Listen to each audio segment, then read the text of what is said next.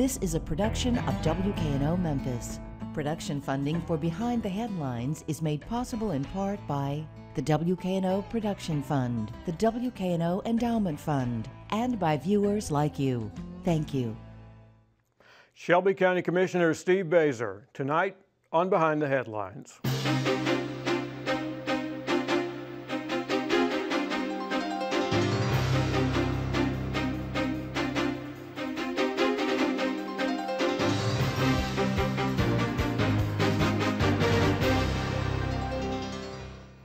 I'm Bill Dries, senior reporter for the Memphis Daily News. Welcome to Behind the Headlines. I'm in for Eric Barnes this week.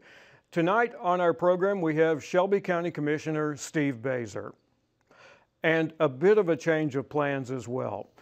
This was originally going to be a discussion among several county commissioners about a number of issues that are facing the commission and facing Shelby County as a whole. Unfortunately, some of our guests have not been able to be with us. We hope to reschedule that program at a later date, but we're still going to discuss those issues, and we're going to discuss them with Commissioner Basar. So, Commissioner Basar, let's talk about the most timely issue at this point, and that is the vote by the Shelby County Commission on Monday on the fairgrounds project that Memphis Mayor A.C. Wharton and his administration have been pursuing since he came into office, really in 2009, a project that goes back to the Harrington administration. Right. It's more complex than just an up or down vote on the fairgrounds. It's a vote on the tourism development zone and the county giving its blessings to it. You have had some very definite concerns and a lot of questions about the fairgrounds project. So going into this vote by the commission on Monday, where are you on the city's vision of the project and the inner workings, the financing of it at this point? Well, Bill, I've been looking at this for a couple of years now, and it's better today, at least for me, than it was a couple of months ago, because I've seen more people getting involved, and that's been one of my criticisms, is that there hasn't been much community involvement. So now we've actually seen Kevin Kane from the Convention and Visitors Bureau come down to the County Commission. And we've actually seen Bob Loeb and Charlie Ryan, developers in the Midtown area, coming down and showing their support for it. So it's more encouraging now than it was a couple of months ago, because I've seen more people getting involved. I think there's still an awful lot of questions, at least as far as who's going to be involved from a private perspective, and what kind of partnerships are there going to be in terms of if there's going to be retail, who's going to be doing the retail, who's going to be running it. What's that going to look like? Is it going to be an outlet mall? Is it going to be a big box retailer? Is it going to be high-end kind of outlet mall type of a thing? There's so many different things that are out there. And I've made some contacts with people, and I'm going to put them in touch with Robert Lipscomb as well, in terms of somebody approached me and has done high-end outlet mall like Coach and Gucci and Polo, and that might work there. And this guy's got contacts in order to do that. And so, that would be encouraging, again, if we had somebody who's done things in the past to step forward and say, I've done this concept at these other locations and it works, and this is what we're going to do at the fairgrounds, and this is my commitment to make this happen.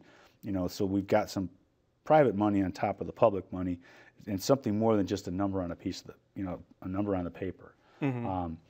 The educational funding is a key concern of the County Commission, because we fund education.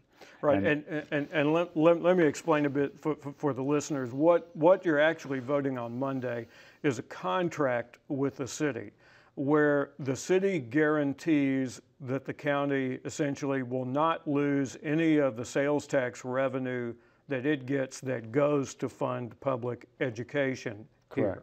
Because the financing for a fairgrounds renovation would come from sales tax revenue growth that is recaptured through a tourism development zone.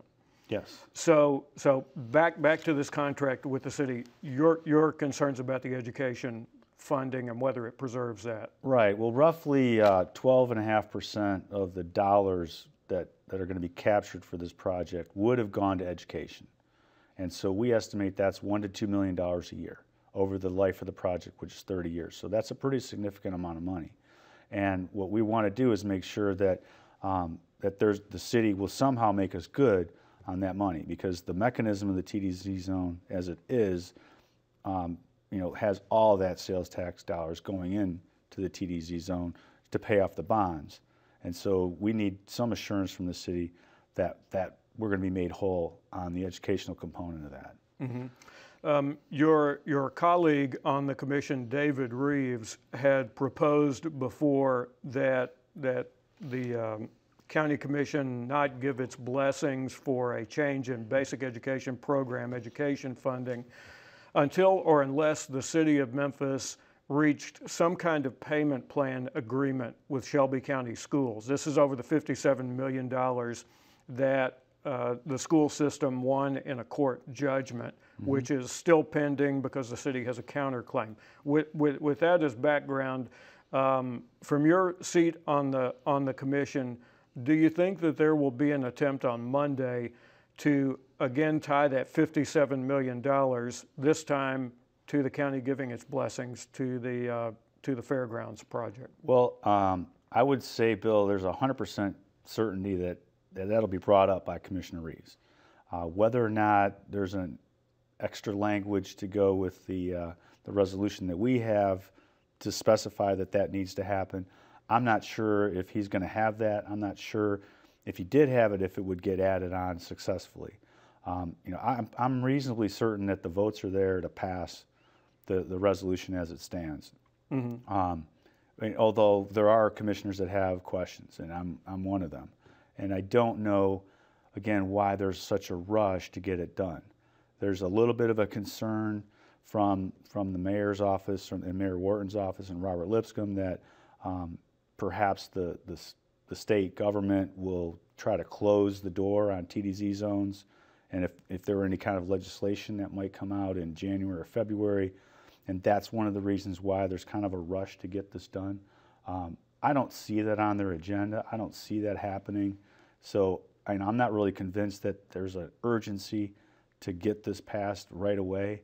But that being said, I'm one of 13 votes. Mm-hmm. So I can express my opinion, which I will, and let's see if I can persuade enough folks to say let's hold off until we get some of these questions answered. Right. So it from your vantage point, it would probably be a delay to get more answers as opposed to just flat out saying no to the city at this point. Correct. I mean, I think that the TDZ zone is a great source of funding. I would feel better about the project if, again, as we've discussed, if I had more knowledge of what it was they're going to do. And specifically, if we're going after the youth athletic market, how does development at the fairgrounds support the community's effort and as a region, our efforts to get that youth athletic market? Who's going to be in charge of developing the fairgrounds? And who's going to do the different pieces? Is it, if you look at the footprint, it's really not that big. I mean, if you look at Micro Soccer Complex, you couldn't put Micro Soccer Complex inside the fairgrounds property. Mm-hmm. It's not big enough. So, when we say we're going to go after youth athletics, I think we need to be more specific about, are we going after the cheerleader market and we're going to put in a building that can do, cheerleading indoors and so the people can come to Memphis, and then how does that look versus what's available around us in a region? And I think we need to be very thoughtful and deliberate about what it is we're trying to do. Right now, I think we've kind of got a laundry list of things that we want to do, and a lot of promises have been made, and I'd feel better about it if we had more certainty of what the plan is and who's going to be doing what up front. You even have a marketing approach to this. You think we ought to drop the name Mid-South Fairgrounds? I think if we rename this project Tiger Town, I think that'll get a lot of traction. I think you've got Tiger Lane, and as you pointed out, the teams that play in the Heritage Classic, they're both Tigers as their mm-hmm. mascots, and I think that sounds better. I mean, the fairgrounds has been gone for a number of years now, and it's not going back. So why we want to keep calling this the fairgrounds, I'm not really sure. I think if we said we're going to call this Tiger Town, we're going to do things with the University of Memphis, and we're going to, work on that. I think it's got a little bit of a more catchy ring to it. It's got something I think more people can get behind. But then that's just my opinion. Okay, and I think we'll be hearing a lot more about this regardless of what the outcome is. There are still many more developments to come on the whole fairgrounds project and the bid to remake this key parcel of Midtown real estate as it is. Let's talk about life on the county commission, because you were one of the 7 returning members in the August county general elections. Yes. In a busy election year here. The county commission has 6 new members. Your new 4-year term of office began on September 1. And there have been some, I'll call them adjustments. Yeah, if you look at group dynamics, and I've been involved with corporate America my whole life, and you form groups, and there's usually a little bit of a phase up front when people are kind of feeling each other out, and I call it kind of the, you have the forming, and then you have the storming, and then we have norming and performing. And so I think right now we're starting to move into that performing phase.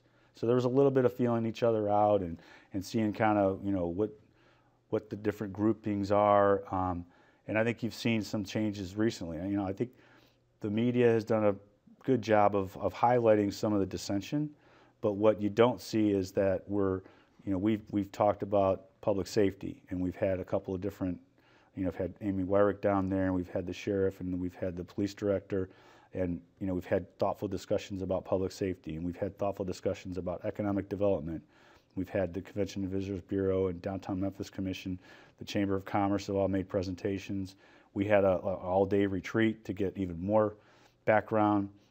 And so, I'm very encouraged about the group. There's everyone on the commission is very thoughtful. I think they really take their jobs seriously, and I'm looking forward to the things that we're going to be able to do. And in the life of anybody, this goes for the city council too. I think what people who don't get paid as I do to be there for the meetings and to watch them happen, I think what's missed is that there are many, many more votes where there is some discussion or next to no discussion, and the body votes unanimously. And that's the story of most resolutions and most ordinances that come before the county commission or before the city council. In my line of work, however, that's not what makes news. Right. There's also a learning curve when a body begins their new term of office, especially with 6 new commissioners on a body of 13.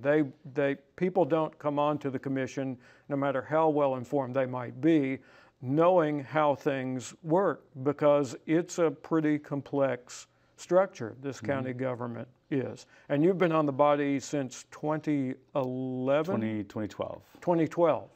2012. So you've got a whole 2 years. I've got 2 years, right? 2 years. It feels like longer than that, but and I've learned a lot. And my first meetings, it took me a while where I would just sit back and kind of listen and not say much.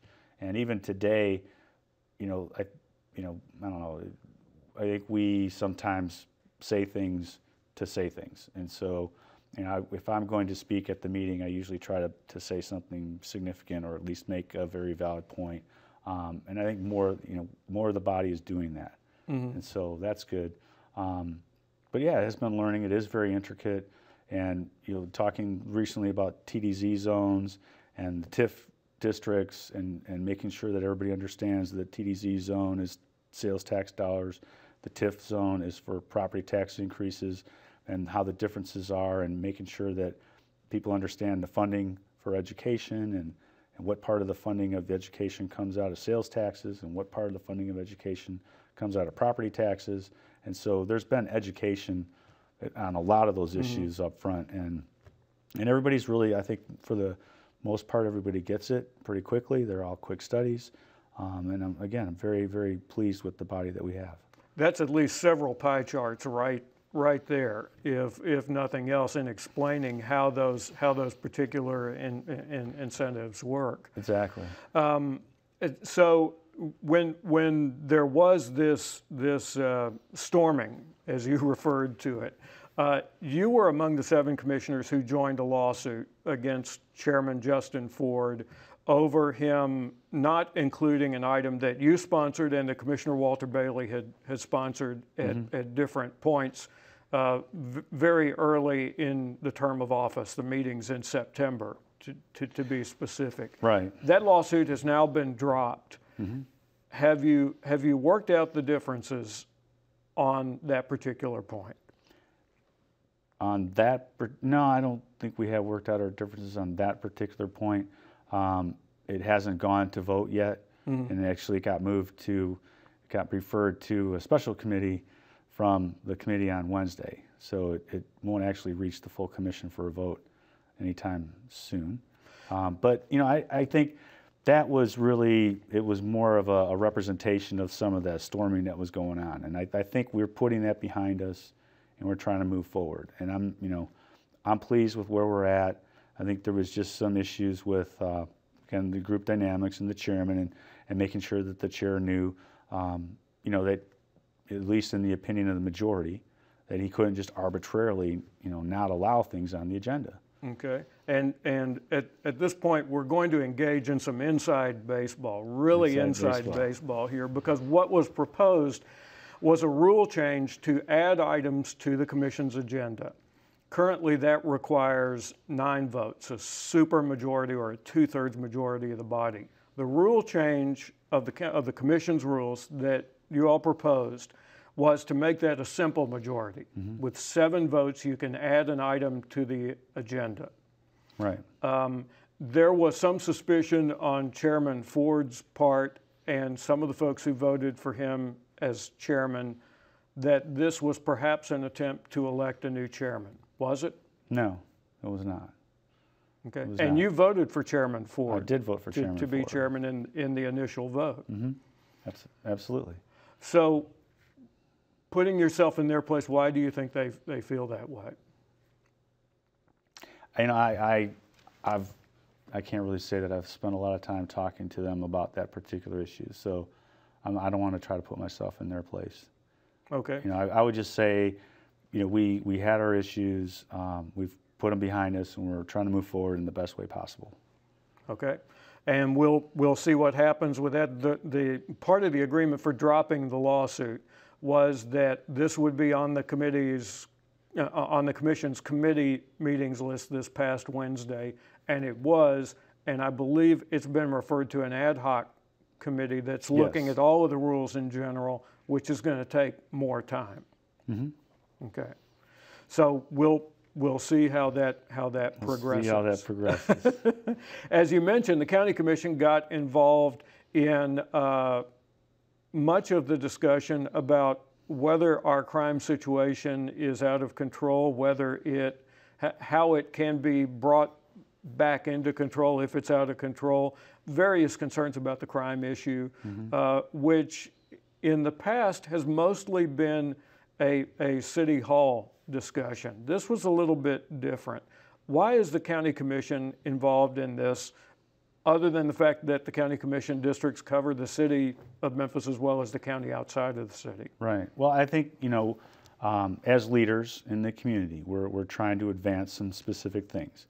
We want to see better education, and we want to see more economic development, better jobs, and more opportunities for people. And public safety is another one of those key 3 pillars, if you will. And so, for Shelby County to prosper, we need everybody to feel safe. We need safe communities. And so it's not an issue, for just the suburban people or just the urban people. It's an issue for the whole county. And, if you look at the city of Memphis, we've seen the city of Memphis grow in size and decrease in population. And why are people leaving? Well, a lot of people are leaving because they don't feel safe. And that's just the reality of it. So we can make the community feel safer, then people want to stay in Memphis, people want to move to Memphis. It'll help our image throughout the country. And so it's one of the most important things that we have on our plate right now. Does the Shelby County Sheriff get enlisted to do more than his office is already doing, because the sheriff's office is involved in law enforcement within the city to some extent. Do you think the sheriff gets more involved in that? You know, I've seen a great spirit of collaboration between the sheriff and the Memphis Police Department, and so you know, we've had them before us, and they've talked about how they're working together to fight gang crime, and they have special operations, and they work together on a lot of things. So I think the spirit of cooperation is very high, and I think that's really helping us. You know, I think we need to give them more resources, and you know, we need to be more thoughtful and deliberate about what we do. But I think we're doing things in the right direction, and I think that's where we want to just make sure we're doing the right things and we're maximizing the use of our resources. Right. And an early test of that was the schools demerger, when the county commission was really focused on what happens in terms of resource officers, police officers, sheriff's deputies in schools, because that did not go as well as I think it had been hoped in the beginning. You're talking about when it merged? When in the merger, yeah, right. I think when it all merged together, yeah, there was some rough spots. But then again, you know, in my career here in Memphis on the business side, I was with Sharing Plow, and then we got bought by Merck, and now Merck sold us to Bayer, and there's always, you know, learning curve, and when a big organization takes over another organization, things don't go seamless. You know, you do the best you can, and you work through the problems, and I think we did that. Okay. Sticking to education as we move into the final part of our discussion here, the county commission has one school year, one complete school year under its belt in terms of being the sole local funding source for public education in the one and only year of the merger. Right. It's a little bit more complicated with the demerger, because the county commission is still the sole funder of schools in Shelby County schools, the sole local funder. Mm-hmm. It's also a partial funder along with each of the suburban governments of the 6 suburban school systems we have. And that got worked out in the most recent budget deliberations this past spring. Mm-hmm. What's it going to be like this spring? Do you have a model in place for how this works in the demerger when you start doing this again in the spring? In terms of I would say not right now. Mm-hmm. And we're working on that. I'll just say that. You know, I think one of the big things that I can talk to is the whole capital spending piece. And I know there are thoughts on the capital spending, and do you allocate the capital along with the students, much like you would do allocating the funds, you know, for the students themselves. And right. So on average daily attendance. On average daily attendance. And right. So do we do that? And I think there's a faction on the commission that, and I would put myself in that camp right now, and I'll say it on the record, that would say, you know, municipalities have their own funding mechanisms. So I don't know that it's fair to say I'm going to allocate capital along those same lines, because, you know, Germantown has their funding mechanism now, Collierville, Bartlett, but at the same time, you know, we don't want to not fund the municipalities either. So that we're going to have to find some balance there. And I think the other thing is we want to make sure that we're very purposeful in what we do, and not just blindly give money to the schools, you know, capital money for them to do as they will. I think we're doing some facility studies now, and we should be prioritizing our spending based on need and based on our goals and objectives. Mm-hmm. So if it turns out, you know, for example, that Bartlett needs something, a new roof or whatever, and it's disproportionate to the number of students they have, but the need is there, you know, then that may be something we fund. At the same time, if there's more capital needed in the city schools because they're older and, you know, there's more of them, then maybe we need to do that. So that's just something I think that'll work its way out through the budget process, and I think that's where there's going to be probably more discussion than other things. Do you need to bring back the needs assessment committee? And again, more inside baseball. The needs assessment committee was a group of citizens who basically looked at the capital needs of the Memphis City school system and Shelby County school system together when we had two school systems. Does that need to come back? I'm not sure. I would say possibly, but I'm not really sure about that. And there are a number of plans. We should also point out Lakeland is of course pursuing a combined middle school and high school. Collierville is studying the need for some kind of comprehensive high school and its plans going forward in the future. And it takes a few years to get any capital project on the boards and to come to the county commission or to the mayor and board of aldermen in a given city. It's not something that's done, okay, we need this, we don't really have a plan. That takes time, obviously. Right. So you all have some plan and some room in the budget cycle to work through these things. Exactly. Okay. All right. Going into the new year, just a quick wrap up on taxes. Will anybody be proposing a property tax hike at the county level? I hope not.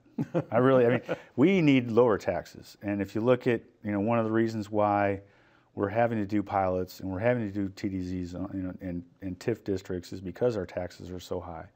And that's one of the things that makes us uncompetitive relative to some of the surrounding area. All right. We'll leave it right there. We've reached the end of the show. County Commissioner Steve Basar, thank you very much for being with us. Eric Barnes will be back next time. I'm Bill Dries. Thank you for watching Behind the Headlines.